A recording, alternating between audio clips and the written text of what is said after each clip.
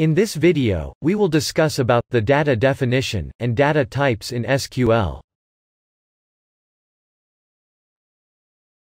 The relational model terms, like relation, tuple, and attribute are termed as table, row, and column in SQL.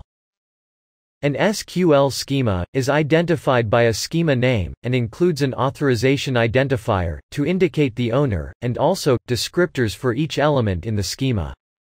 Schema elements include tables, constraints, views, domains, and many others.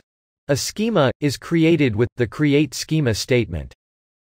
For example, we can create a schema called company, owned by the user, with the authorization identifier, Steve Smith.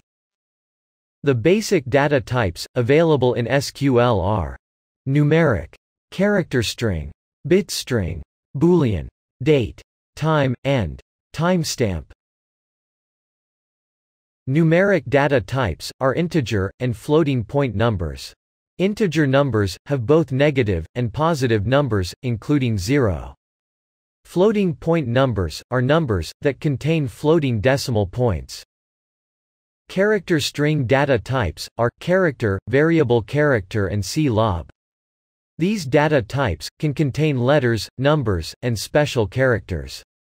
Character data types are fixed-length strings, where n is the number of characters.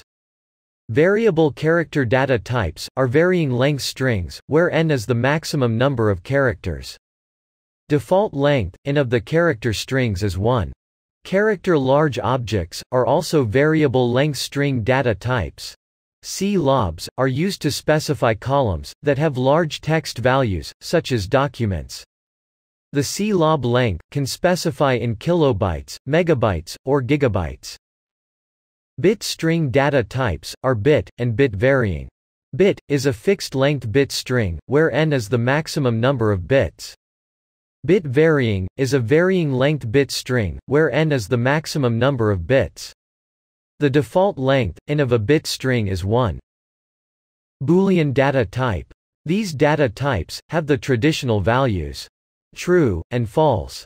In SQL, because of the presence of null values, a three-valued logic is used, so a third possible value is unknown. The date data type. It has 10 positions, and its representation has year, month, and day components. The time data type. It has at least 8 positions, and its representation has hour, minute, and second components.